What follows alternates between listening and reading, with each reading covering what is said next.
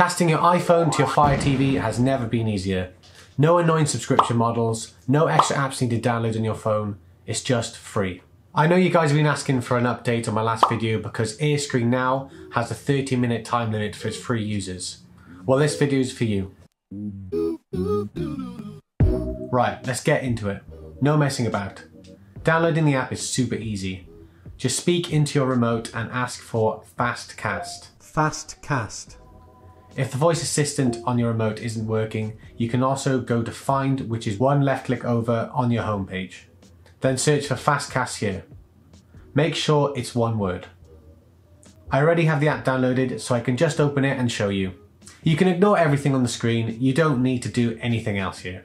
On your phone, simply swipe down from the top right, opening a control center, and tap on the screen mirroring icon. Next, you should see FastCast 40 pop up. No idea if this number changes for you, it could be the same, but it's 40 for me. Just make sure you click FastCast in the menu. Give that a second, and you're casting. Reasons why you might want to do this. Mainly for me, this is perfect for casting movies to your TV if they don't have a supported cast option.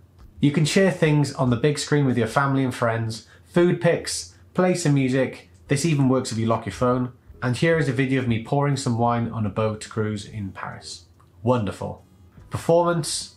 The performance on FastCast has been exactly the same as AirPlay when I compared them. There's a delay from phone to the screen, so you won't be able to play any fast-paced games like this. But you can play some games that are more turn-based, like Monopoly. When casting a video, it streams fine for me and the audio quality comes through great. The optional app.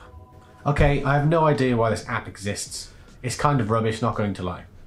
Everything in here you can do just by casting without the app.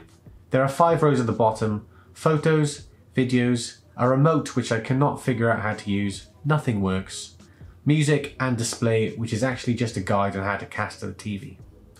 Don't bother with the app, save your time and storage space.